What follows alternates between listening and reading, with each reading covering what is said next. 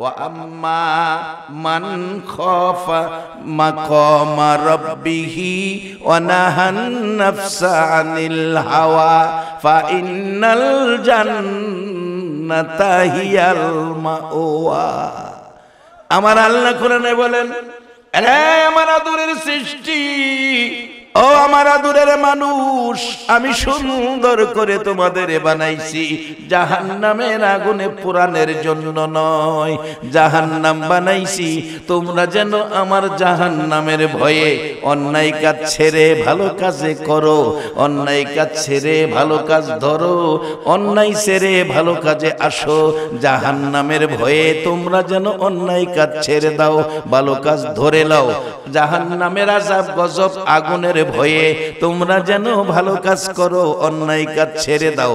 যদি কেউ আগুন জাহান্নাম আমার আযাব গজব আমার জাহান্নামের ভয়ে কেউ যদি অন্যায় ছেড়ে ভালো পথে আসে, জাহান্নামে দিবে তো দূরের কথা, জাহান্নামে দিব না রে বান্দা, আমি আল্লাহর জান্নাতুল মাওয়া পুরস্কার দান করে দিব। আমার নবী এত কষ্ট করে ইসলাম আমাদের কাছে রেখে গেল, আমার আল্লাহ কোরআন দিয়ে দিল। বন্ধু গো, এই কোরআনের মাধ্যমে ইসলামটা বুঝিয়ে দাও। মার কোলে এসেছে মা আমেনা বলেন, আমি দেখি আমার কোলে যেন আকাশের পূর্ণিমার চাঁদ নেমে এসেছে। আমি কোলে নিয়ে বসে আছি, আমার এতিম মুহাম্মদ বারবার আমার চেহারার দিকে তাকায়া আমি মা আমেনারে মন ভরে দেখে হঠাৎ দেখি আস্তে আস্তে আস্তে আস্তে ঠোঁট দুইটা নাড়ে, ঠোঁট দুইটা নাড়ে। মা আমেনা চোখের পানি ছেড়ে কাঁদতেছেন। বাবা গো, ঠোঁট দুইটা নাড়তেছো, কি যেন বলবা? আমি মা বুঝতে বাকি নাই গো বাবা, এটাই বুঝি বলবা? মা গো, আমি জন্ম হয়ে তোমার কোলে পড়ে আছি, কেউ দিয়ে আমারে দেখতে আসে না, কেউ দিয়ে আমারে কোলে নেয় না, কেউ দিয়ে আমার জন্য কোনো কিছু নিয়ে আসে না। দুনিয়ার মানুষ বাচ্চা জন্ম হলে মামার বাড়ির থেকে স্বর্ণের চেন আসে, খালার বাড়ির থেকে আংটি আসে, বাবার বন্ধুরা জামা কাপড় পায়জামা পাঞ্জাবি নিয়ে দেখতে আসে। মাগো, হ্যাঁ মা, আমারে কেউ দেখতে আসে না। মা আমেনা বলেন, বুঝতে পেরেছি, এটাই বুঝি বলতে চাইতেছো। ও গো বাবা, কে তোমারে দেখবে? তোমার বাবা নাই, তুমি এতিম। কে তোমারে পাঞ্জাবি পায়জামা দিবে? কে তোমারে জামা কাপড় নিয়ে দেখতে আসবে? তুমি তো এতিম। এই বলে কেউ আসে না। গাইবি আওয়াজ হচ্ছে, আকাশে আওয়াজ শোনা যায়, কে যেন ডাকতেছে, আমেনা রে কান্দিস না, কান্দিস না, তোর এতিম সন্তান দুনিয়ার জমিনে পাঠিয়েছি আমি আল্লাহ। দুনিয়ার কেউ আমার বন্ধুরে কিছু দিবে এটা আমি চাই না। তাকায়া দেখ রে আমেনা, আমি আল্লাহ আমার বন্ধুরে জান্নাতি পোশাক পরাইয়া দিয়েছি। দাদা আব্দুল মুত্তালিব আসতেছে, নাতি হয়েছে খবর পাইয়া। নাতি দেখবে ঘরের কাছে সে চোখের পানি জর্জর করে ছাড়তেছে, ডাকতেছে, আমেনা বাবা গো, নাতি হলে মানুষ খুশি হয়, আপনি কাঁদতেছেন কেন? আব্দুল মুত্তালিব কান্দে, আমেনা রে কান্দি, আমার এত সুন্দর নাতি হয়েছে, আব্দুল্লাহ দুনিয়ায় নাই রে আমেনা। একটা নজর যদি আব্দুল্লাহ সুন্দর সন্তান দেখতো, না জানি কত খুশি হইতো। দে আমার কুলে দে, আমার এতিম নাতি আমি আদর করব। তাই না কোলে নিয়ে দুই গালে চুমাইতেছে। নানা দাদা নাতি কোলে লইয়া দুই গালে চুমাইয়া আদর করতেছে। আমার আপনার শিশু নবী, এতিম নবী দাদার চেহারার দিকে তাকিয়ে আছে, দাদারে দেখতেছে, কারণ দাদার চেহারায় বাবার কিছু নমুনা থাকে। কিছুক্ষণ পর ঠোঁট নাড়ে, আব্দুল মুত্তালিব ডাকে, আমেনা তোমার ছেলে নাও, আমার সহ্য হয় না। তোমার ছেলে ঠোঁট নাড়তেছে, কথা বুঝি বলবে? যদি বলে দাদা গো, দাদা বলো গো আমার বাবা কই? আমি চোখ খুলে বাবা দেখলাম না, মুখ খুলে বাবা বলে ডাকতে পারলাম না। বাবা কই গো, বাবা কই, এই জবাব আমি দিতে পারবো না। এত ব্যথায় ব্যতীত হইয়া যেই নবী দুনিয়াতে এসে আমাদের শান্তির ইসলাম দিয়েছে, এই নবী ব্যথায় ব্যতীত এই ইসলাম ধর্মটা সঠিকভাবে আমাদের মানা বলুন দরকার আছে কিনা? এরে বাবারা ভাইরা, ইসলাম 100% শান্তির ধর্ম, যার মধ্যে তিক্ততা অশান্তি বলতে কিছুই নাই। আজকে ইসলাম বুঝতে পারলে সর্বক্ষেত্রে আমরা নেকি পাবো, ঝামেলা নাই, তিক্ততা নাই, বাড়াবাড়ি মারামারি নাই, আমরা শান্তিগামী মুসলমান। এটাই প্রমাণ করে আজকে মুসলমান শান্তিগামী, এই প্যান্ডেলটা প্রমাণ করে এটা শান্তি, ইসলামের মডেল আজকের এই পরিবেশ। একবার বলুন মারহাবা। 6 বছর বয়স আমার নবী মা হারায়া ফেলছে, রাস্তায় দাঁড়ায়া কান্দে, মা নাই বাবা নাই, নবীজি কান্দে গো কান্দে। মক্কার ছোট ছোট ছেলে মেয়েরা আপনার আমার নবী শিশু নবীর পাশে দাঁড়ায়া সান্ত্বনা দিচ্ছে, মোহাম্মদ কেঁদো না, আমরা তোমার পাশে আছি। সারাদিন পাশে থাকে, সন্ধ্যা হলে যার যার গার্জিয়ানেরা এসে নিয়ে যায়, সবাই কোলে উঠে চলে গেল। শুধু আমার আপনার এতিম নবী, আমার আল্লাহ যাকে ইসলাম বুঝানোর দায়িত্ব দিল, ময়দানে দাঁড়িয়ে আছে রে, কেউ নেয় না। কাঁদতে কাঁদতে নবীর জামা কাপড় ভিজে গেছে, হাঁটতে হাঁটতে দাদার কাছে যাইয়া দাদার গলায় ধরে মাথা মোবারক দাদার কাঁধে ছেড়ে দিয়ে কান্দে, দাদা গো আমার মা কই, আমার বাবা কই, আমার দিকেও কুলে নেই না। দাদা আব্দুল মুত্তালিব কুলে লইয়া ঘরে ঢুকে চোখের পানি মুছে দেয়, কান্দিস না, আমি তোর দাদা বেঁচে আছি, কাঁদতে হবে না। দাদা নাতি বুকে লইয়া ঘুমাইলে মাঝে মাঝে রাত্রে আমার নবী দাদার গলায় ধরে ঘুমায়, মাঝে মাঝে চিৎকার মেরে মা মা কইয়া কাঁদতে থাকে।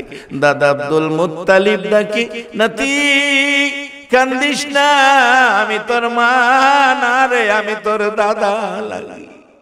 ওগো মক্কার নবী, বাংলাদেশের নারায়ণগঞ্জের বন্দর থানায় এসে দেখো গো, মক্কায় তোমার জন্ম, মক্কাবাসী তোমারে মারে, মক্কায় তোমার জন্ম, মক্কায় তোমারে থাকতে দেয় না। 1450 বছর পর 6500 কিলোমিটার দূর, এত দূরে তোমারে একটা দিন উম্মতেরা দেখলো না।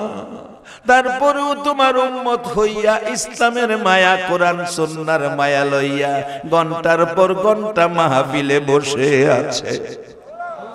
আমার বিশ্বাস আপনাদের জন্য আমার নবী ফুলসিরাতের ঘাটে বসে থাকবে। সেই নবীর উম্মত যারা হয়েছেন আপনারা জান্নাতে যাবেন, একবার বলুন আলহামদুলিল্লাহ। বাজান কিভাবে জান্নাতে যাবেন? আসুন আমি সোজা রাস্তার মধ্যে যাই। কোরআনে বলেছে আমার আল্লাহ, কোরআনে বলেছে আমার আল্লাহ, ইয়া আইয়ুহাল্লাযীনা আমানু উরকাউ ওয়াসজুদু ওয়াবুদু রাব্বাকুম ওয়াফআলুল খায়রা লাআল্লাকুম তুফলিহুন। ও পৃথিবীর ঈমানদার মেয়ে পুরুষেরা, মাগো মেয়ে লোকেরা, তোমাদেরও এখানে ডাকের মধ্যে আছো, মাগো মেয়ে লোকেরা তোমরাও সাবধান হও গো মা। যে ঘরের রঙের শাড়ি পরে বউ হয়ে আসছো, কবে জানি এই ঘর থেকে সাদা কাফন পরাইয়া তোমাকে বের করে দেয়, তোমার পছন্দের কিনা মার্কেটের কাপড়গুলো সুকেসের মধ্যে জলমল করবে, একটা কাপড় কবর দিবে না গো মা। মাঝে মাঝে তোমার বড় মেয়েটা স্বামীর বাড়ি থেকে আইসা মার কাপড়টা দেখে মার কথা মনে হবে, কাপড় বুকে লাগাইয়া মা মা কইয়া কাঁদবে। আল্লাহর কসম একটা কাপড়ও কবর নিতে দেওয়া হবে না। আমার নবী মেরাজ করতে যাইয়া মাগো মেয়ে লোকেরা, নবী বলেন আমি জান্নাত দেখেছি, জাহান্নাম দেখেছি, তবে আফসোসের বিষয় জাহান্নামে বেশিরভাগ মহিলা দেখেছি, মহিলা বেশি দেখেছি। মাগো তোমাদের অবস্থা রাসূল বলেন বেশিরভাগ জাহান্নামী। আজকে একটা চিকন পথ মহিলাদেরকে দিয়ে যাব, যাতে মহিলারা জাহান্নাম থেকে বাঁচার একটা পয়েন্ট আমি মহিলাদের কাছে দিয়ে যাব। মাগো, চিকন পয়েন্টটা তোমরা মনে রাখবা। আল্লাহ এখানে তোমাদেরকেও ডাকতেছেন, ইয়া আইয়ুহাল্লাযীনা আমানু, ও পৃথিবীর ঈমানদার মেয়ে পুরুষ, তোমরা কি করো? রুকু সেজদার মাধ্যমে রবের ইবাদত করো। রুকু সেজদার মাধ্যমে ইবাদতটার নাম হলো নামাজ। এরপরে জান্নাত দেলাইবো এ কথা কয় না, এরপরে বলছে অফ আলুল খায়রা, ভালো কাজ করো। নামাজের পরে ভালো কাজ করো, নামাজের পরে ভালো কাজ করো। নামাজ পড়ে মাশাআল্লাহ মুখে দাঁড়িয়ে আছে, আমার বাস্তব অভিজ্ঞতা থেকে বলছি, নাম বলবো না। জোহরের নামাজের আগে যা পাইছে বা মাতে লইছে, নামাজ পড়া আয়া যা পাইছে ডাইনাতে লইছে। আরেক বেচারা হজ করতে যাইবো, দোয়া চাইতেছে, হুজুর দোয়া কইরেন চাকরি জীবনে বেতনের সবগুলো টাকা, একটা টাকাও খরচ করি নাই, সবগুলো টাকা জমাইছি, টাকাটা দিয়া হজ করব। তো তাকে জিজ্ঞেস করা হলো, চাকরি জীবনে বেতনের টাকা একটা টাকাও খরচ করেন নাই, জমাইছেন, হজ করবেন, তার মানে সংসার চলছে কেমনে?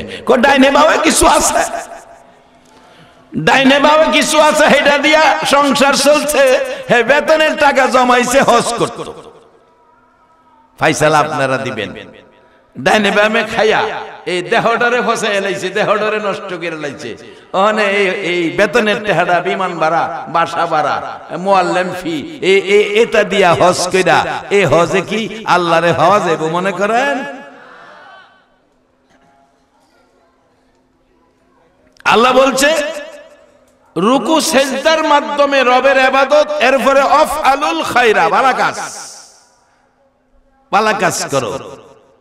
একটা নামাজি কোনো ভেজাল কাজ করতে পারে না। এখন জান্নাতে যাবেন। মাগো মহিলারা, নবী দেখেইছে এই জাহান্নামে বেশিরভাগ মহিলা। আমরার অবস্থাটা কিছু ভালোই, মহিলাদের উপরে বিপদটা বেশি দেখা যায়। নবী কইছে মেরাজের সফরের পর। আচ্ছা, এখন একটু জিজ্ঞেস করি নবীজিরে, নবী গো, এই আপনি না উম্মতের দরদি, আপনার উম্মত এইভাবে জাহান্নামে দেখছেন, এখন নবী গো আপনি উম্মতের জন্য কি করবেন? আমার নবী 1400 বছর, 1450 বছর আগে সাহাবায়ে কেরামদেরকে নিয়ে আজকের এই অবস্থার উপর নবীজি একটা বাজেট দিয়ে গেছেন। বাজেটটা কি? নবীজি বলতেন, সাহাবীরা তোমরা কি আমার আশ্চর্য ঈমানদার উম্মত গুলি দেখছো? সাহাবীরা বলেন, হুজুর আমরাই তো আশ্চর্য ঈমানদার, আপনি নবীকে দেখে আমরা মুসলমান হয়েছি। রাসূল বলেন, না না, তোমরা না, আমার আশ্চর্য ঈমানদার দেখছো তোমরা? সাহাবীরা বলেন, হুজুর আমরা যদি না হই, কে আশ্চর্য ঈমানদার আল্লাহ আল্লাহর হাবিব জানে, আমরা জানি না। আমার নবী গাল বেয়ে বেয়ে চোখের পানি ছেড়ে দিলেন। এরে সাহাবীরা শোনো, 1400 বছর পার হয়ে যাবে, বহু দূর দূরান্তে আমি নবীর উম্মতেরা একটা নজর দেখার সুযোগ পাবে না। আমি নবীর রেখে যাওয়া কোরআন সুন্নাহ হাদিস শরীফ, রাসূল বলেছেন, তারাকতু ফিকুম আমরাইন লান তাদিল্লু মা তামাসসাকতুম বিহিমা কিতাবাল্লাহ ওয়া সুন্নাত রাসূলি। ও সাহাবীরা, আমি নবী কোরআন সুন্নাহ রেখে যাব। 1400 বছর পার হয়ে যাবে রে, বহু দূর দূরান্ত থেকে আমার পাগল উম্মতেরা আমারে না দেখে কালিমা পড়ে মুসলমান হবে। সাহাবীরা আমি নবীর কথা শোনার জন্য কোরআন সুন্নাহর মাহফিল বসাবে। ওই মাহফিলে বসে ঘন্টার পর ঘন্টারে আমি নবীর কথা শুনবে, কোরআনের কথা শুনবে। সাহাবীরা বলেন, হুজুর আশ্চর্য হলাম, আপনাকে না দেখে 1400 বছর পরে আপনার কথা শোনার জন্য বসে থাকবে। সাহাবীরা শুধু তাই নয়, আমার দুঃখ কষ্ট ব্যথার কথাগুলো শুনলে রে, আমার ব্যথায় ব্যতীত হইয়া আমার কিছু উম্মত আহা শব্দ করবে।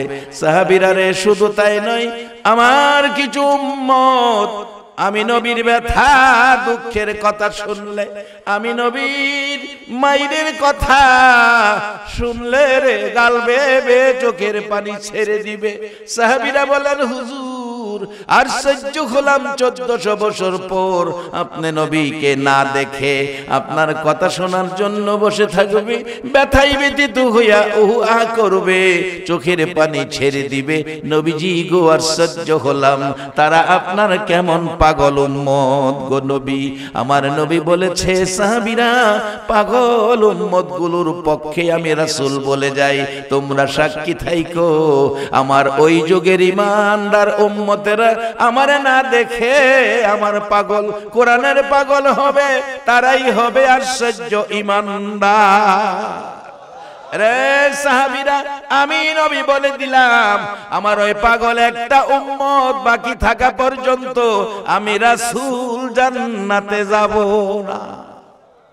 আজকে সেই নবী কষ্ট করে ইসলাম আমাদের কাছে পৌঁছাইলেন, বাড়ি বাড়ি গেলেন, কত গালি নবী খাইছে গো, কত মার কত ব্যথা নবী পাইছে। আম্মা জান আয়েশা সিদ্দিকা রাদিয়াল্লাহু তাআলা আনহা বলেন, পৃথিবীর মানুষেরা রে, নবীর কষ্টের খবর তোমরা জানো নি? আমি আয়েশা সিদ্দিকা যেদিন আমার হুজরায় আসতো নবীজি সকল খোঁজ খবর আমি নিতাম।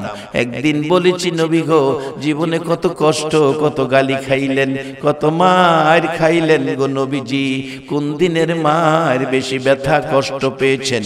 আমার নবী পাঞ্জাবি মুবারক আস্তে আস্তে টানতেছে, হাতটা বের করে দিয়ে বলছে, আয়েশা তাকায়া দেখ, আমার হাতে কালো কালো দাগ দেখা যায়। আয়েশা বলছেন, হুজুর দাগগুলি তো দেখা যায়, এটা কিসের দাগ গো নবী?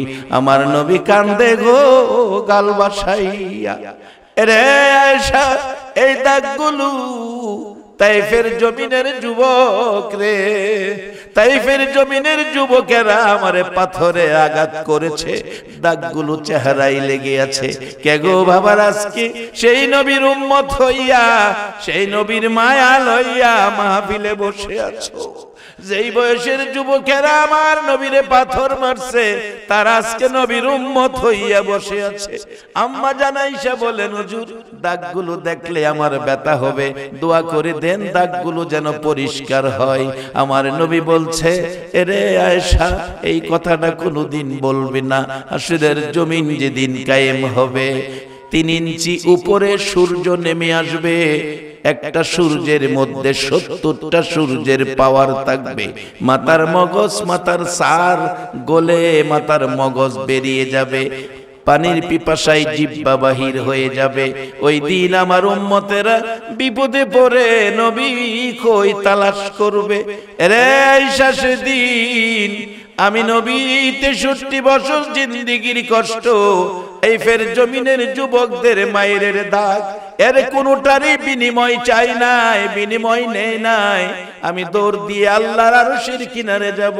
মাউত চোখটা খুলে একটা দিন বাবা দেখি নাই, মুখটা খুলে একটা বার বাবা ডাকি নাই। কত জায়গায় মায়ের খাইলাম, ও আল্লাহর বন্ধু কাঁদবে, আল্লাহর বন্ধু কাঁদবে। কত জায়গায় মায়ের খাইলাম, কত জায়গায় ব্যথা পাইলাম, দান দান মুবারক শহীদ করলাম। মাবুদ রে হাতের মধ্যে দাগ, সারা চেহারার মধ্যে দাগ, এই পাথরের আঘাতের দাগ আল্লাহ রেখে দিলাম। আজকে কোনোটাই তো বিনিময় নিলাম না, আজকে তোমার কোর্টে আজকে সবগুলোর বিনিময় চাইলাম, বিনিময়ের জন্য তোমার কাছে হাত বাড়াইলাম। মাবুদ আমার এক একটা দাগের বিনিময় আমার কোটি কোটি গুনাহগার উম্মতের মাফ করে দাও। আরে মামে লোকেরা তোমাদের একটা পয়েন্ট সেদিন হবে, সেই কোটে তোমরা দাঁড়াইয়া বইলো, আল্লাহ আমরা আখিরি নবীর উম্মত। অনেক আলেম ওলামা পরহেজগার মুত্তাকি হাফেজকারী আমাদের মতো মহিলারা পেটে রাখছে। আদম আলাইহিস সালামের পরে যত নবী রাসূল দুনিয়াতে আসছে সবাইকে আমাদের মতো মহিলারা পেটে রাখছে। আব্দুল কাদের জিলানী সহ সকল ওলি আল্লাহগণকে আমাদের মতো মহিলারা পেটে রাখছে। মাবুদ এই খাতিরে আমরা মহিলাদেরকে তুমি মাফ করে দাও। আমি জানতে চাই আপনাদের কাছে, মেয়ে পুরুষ যারা আজকের মাহফিলের মধ্যে আছেন, বাড়ি ঘরে বসে আছেন, সকলের গুনাহ যদি একত্রিত করা হয় আমার আল্লাহর মায়া দয়া বেশি হবে না কম হবে? আমার আল্লাহ আজকের মাজলিসের মেয়ে পুরুষ সবাইকে মাফ করে দেওয়ার ক্ষমতা আছে কিনা? বাবারা, মাগো মেয়ে লোকেরা, চিকুন পয়েন্টটা তোমাদের দিয়ে গেলাম। বলবেন হুজুর আমরার কি চিকুন পয়েন্ট নাই? আরে চিকুন পয়েন্ট আমরার বেশি আছে, সবটা কইতাম না, একটা খালি কই। আমার নবী বসে আছে, জিবরাইল এক, হুজুর এই যে পথিক আইতাছে, আল্লাহ তারে জান্নাত দিলাইছে। রাসূল বলেন বলো কি কি ব্যাপার? হুজুর এটা পিপাসিত গাদা মরুভূমিতে পানির পিপাসায় জিহ্বা বের করে দিছে, পানি নাই। এই লোকটা একটা তরমুজের বাহল রাস্তার মধ্যে পড়ে রয়েছে, তরমুজের বাহলটা নিয়ে গাদার সামনে দিছে। সাধারণত তরমুজের বাহলে পানি পানি থাকে, এই তরমুজের বাহলটা পিপাসিত গাদারে নিয়ে কাছে দিছে, খাওয়াইছে। গাদারা এটা খাইয়া কিছুটা পানির পিপাসা কমছে, ঠান্ডা হইছে, আত্মতৃপ্তি পাইছে। হুজুর এই কারণে আল্লাহ খুশি হইয়া এই ব্যক্তিরে আল্লাহ তার জান্নাত দান কইরা দিয়েছে। তরমুজের বাহল গাদারে খাওয়াইলে আল্লাহ যদি জান্নাত দিতে পারে, আজকে এমন একটা কাজ যদি আমরা করি, আল্লাহ আমরারে জান্নাত দিব। ক্ষমতা আল্লাহর আছে কিনা? একবার বলুন আল্লাহু আকবার। সেই আল্লাহ কোরআনে বলছে, কি বলছে?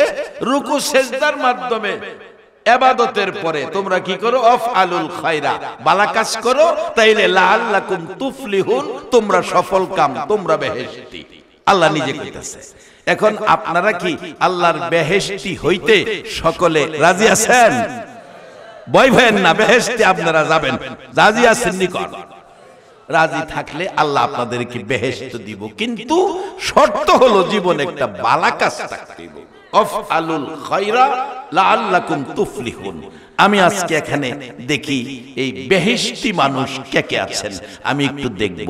আল্লাহ বলছে নামাজের পরে, কারণ নামাজ পড়াও অনেকে গেলাম বেজাল করে। আপনাদের এলাকায় জানি আছে কিনা জানি না, আমাদের এলাকায় মাঝে পাওয়া যায়। এক বেচারা আমের ব্যবসা করে, আম বেচে, আমের সিজন। আসরের নামাজ পড়ে দোকানে বইছে, মাথায় টুপি, মুখে দাড়ি, পাঞ্জাবি লাগানো, বইছে দোকানদারি করে আম। এক ভদ্রলোক জিগাইলেন আম কত কেরা? কয় কেজি নিবেন? 5 কেজি। কয় তাহলে কিনা দাম? 95 টাকা। তো নামাজ পড়াইছে, টুপি মাথায়। এই লোকটার প্রতি মানুষের বিশ্বাস, শ্রদ্ধা, ভক্তি আছে, বাস 5 কেজি লয়ে গেছে। আরেকজন আইছে, চাচা আম কত কেরা? কয় কেজি নিবেন? 10 কেজি। তাহলে কিনা দাম রাখা দিব 90 টাকা। ঘুমায় গেছেন আপনারা? ঘুমায়েন না, ও বালা কাজ কইরা যান। আগিলা মুরব্বীরাই বালা কাজ করব, ভুল ত্রুটি হইলেই কানছে। কি বলে? কবরের হালত যদি মানুষ জানিতা, গরবারি সারিয়া পাগল হইতা, গরবারি সারিয়া পাগল হইতা। এই কবর প্রত্যেকের সামনে বলুন আছে কিনা? বাজান আমার নরসিংদী জেলার শিবপুর থানার এক হিন্দু ভদ্রলোক নদীর নামছে গোসল করব। নদীর নামলে তো সাধারণত ডুবাইয়া গোসল করে, বেচারা ডুব দিছে, গোসল করতো। ডুব যে দিছে দিছে, আজও দিছে, কালো দিছে, আর বানা। বাজান আমরা কোন অবস্থা আছি? আল্লাহ কোরআনে বলছে খুলিকাল ইনসানু যায়ীফা, সৃষ্টি করেছি মানুষ দুর্বল করে। তুই ডুব দিবি, উঠতে পারবে না, আমি আল্লাহ যদি না কই। ডুবের মধ্যেই শেষ। হিন্দু ধর্মের কোন লোকের সাহস নাই এই লাশটা নদীর থেকে উঠাইতো। আমাদের মুসলিম ধর্মের লোকেরা এই ডুবাইয়া নদীর থেকে লাশ উড়াইয়া দিছে। আজ পর্যন্ত, আজকে প্রায় মাস কাছাইয়া গেছে, আজ পর্যন্ত এই নদীতে কোন হিন্দু ভাইরা এটা নাইমা গোসল করে না, ঘরের ভিতরে গরম পানিতে গোসল করে। আমাদের গ্রামের ঘটনা, একটা ছেলে রামবুট খেলে রাত্রে প্রস্রাব করতে বইছে, বসার থেকে উঠতে পারে না। 24-25 বছর হবে বয়স। ডাকতেছে আমি উঠতে পারি না, তোরা আমারে উঠা। বন্ধুরা টাইনা উঠাইছে, হসপিটাল পাঠাইছে। হসপিটাল থেকে আর ফিরে আসলো না, কবরের প্যাসেঞ্জার হয়ে গেছে। আল্লাহ বলছে খলিকাল ইনসানু যায়ফা, সৃষ্টি করেছি মানুষ দুর্বল করে। মনে যা চায় তা করো না, যেই কিছুদিন দুনিয়ায় থাকবা এর মধ্যে ভাললে কিছু ভালো কাজ কইরো। ভালো কাজ যারা করবে তারা জান্নাতে যাবে। বাবারা ভাইয়েরা শুন, আমি মূল আলোচনায় যাচ্ছি। ভালো কাজ করলে জান্নাতে যাবেন। এর মধ্যে একটা ভালো কাজ হইল যে আল্লাহ আমাদের ইসলাম দিলেন, যে আল্লাহ আমাদের জন্য জান্নাত বানাইলেন, সেই জান্নাতের মালিকের সাথে একটা সম্পর্ক, এটাও শিক্ষা দিছে নবীজি। হাদিসে আসছে আসসালাতু মেরাজুল মুমিনিন, মুমিনের মেরাজ হলো মাওলার সাক্ষাৎ হবে নামাজের মাধ্যমে। একবার বলুন মারহাবা।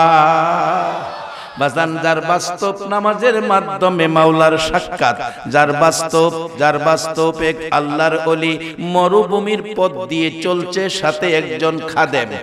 আসরের নামাজের টাইম তারা জামাতে নামাজ পড়বে, কিন্তু নামাজের টাইম এখন তো একজন মুসল্লি দরকার, তারা দুইজন। এমন সময় দেখে উপর থেকে একজন কাঠুরিয়া লাকড়ির বোঝা নিয়ে আসতেছে। কাছে আসলে বললেন, বাবা আসে কাশছে, সালাম দিলেন কাঠুরিয়া। তাতে বোঝা গেল লোকটা মুসলমান। বাবা তুমি নামাজ পড়ো? জি হুজুর আমি নামাজ পড়ি। বোঝা নামাও, নামাইছে, আসো জামাত পড়ি। উজু আছে বাবা? উজু করে আসো। তাইমুম করো? পানি নাই। হুজুর আমার উজু আছে। কাঠুরিয়া গরিব মানুষ, জংলায় কাট কাটে, উজু থাকে। ও মুসলমান, ইসলাম কত সুন্দর জিনিস। উজু রাইখো, কাজ কামে যায়ও, মুসলমানদের কোনো বিপদ হবে না। আমার মসজিদের পাশে এক মুরব্বী মারা গেছে প্রায় 100 বছর বয়সে। এই মুরব্বী বলেছে, ও নাতি, বাবার সাথে ক্ষেত নিরাইতেছি, নাইল্লা ক্ষেত নিরাইতেছি, পাট ক্ষেত নিরাইতেছি। বাবা হঠাৎ করে উঠে চলে গেলেন। আবার কিছুক্ষণ পর আসতে জিজ্ঞেস করলাম, দাদা বলতেছেন 100 বছর আগের কথা। দাদা বলতেছেন, আব্বা আপনি কোথায় গেলেন? আবার চলে আসলেন। বাবারে উজু ছুটে গেছিল, আমি উজু করে আসছি। এমন দিনের মুসলমান ছিল যারা ক্ষেত নিরাইতো, উজু করে উজু ভাঙতো না।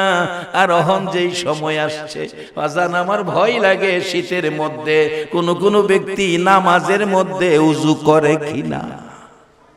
ঠান্ডা পানি কি উজু করব, এমন হইতে পারে। উজু করে জমিতে কাজ করছে, উজু করে দোকানে বসে রয়েছে, উজু করে কাঠ কাটতে গেছে, উজু নষ্ট করছে না। এই হলো মুসলমান, এই হলো ইসলাম। শান্তি আসবে না কেন? এখন তো যেই যুগে বসছি বাবারে ভয় লাগে। শীর্ষস্থানীয় উলামায়ে কেরামরা যে মারামারি ফেসবুকে শুরু করছে, দোকানে ভয় না, খালি কয় দেখলেই কয় ওই যে মৌলবীরা লাগছে রে, মৌলবী দেখলেই মস্কারি করে, লাগছে মৌলবীরা।